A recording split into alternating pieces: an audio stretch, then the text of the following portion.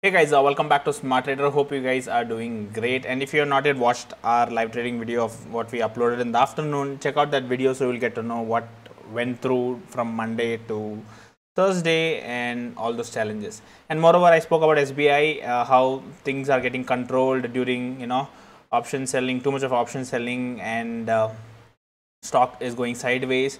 Once the expiry is almost over today, end of the day, or even Friday, there can be certain blast in the stock.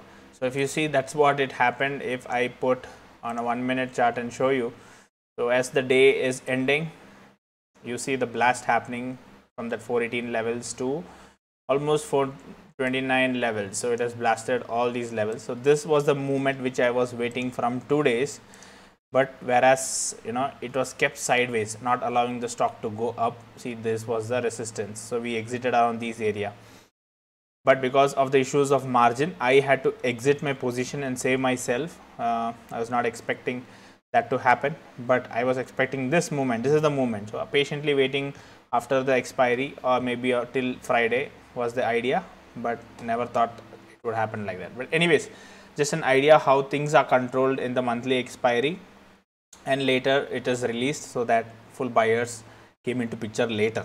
Till then it was controlled almost.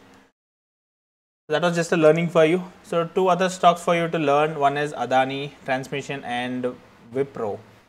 Adani Transmission, be very careful. The stock may not see certain volume suddenly, but if you see today, the volume is around like 3 crores. Okay.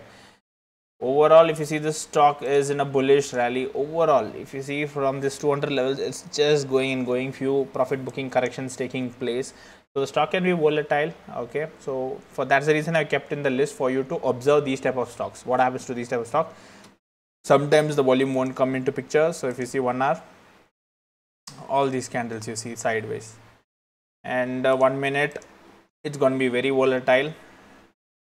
Okay, so this is how it moves. So this is one learning for you guys, and this is how it controls itself in different levels.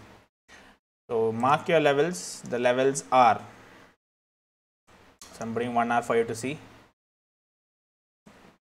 Okay, it closed around 1435 near our support line, and then we have 1425. Upside we have 1444 and 1452, 1462, 1471, 1481. These are the levels for Adani Transmission. Be very careful with this stock. It can be highly volatile. Look at the size of the candles of 1 hour. Okay, next one is Wipro. Pretty decent stable stock overall in a bullish. This was in our radar also. Now if you see, let's show this. So if you see here, if I just draw, so you saw this breakout. This was the breakout. This was the channel at which it was moving, and then there is a breakout of around 420 levels, 430 confirmation, and then price action traders have taken an advantage in this particular stock. Okay, just an example for you, but as of now you just check levels for intraday scalping. So these are the levels. Support is going to be 535 and 530 levels.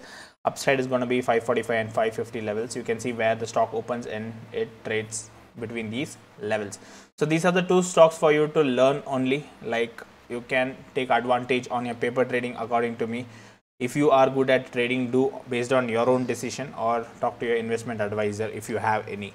But learning is the key here. My intention is to only teach for you guys.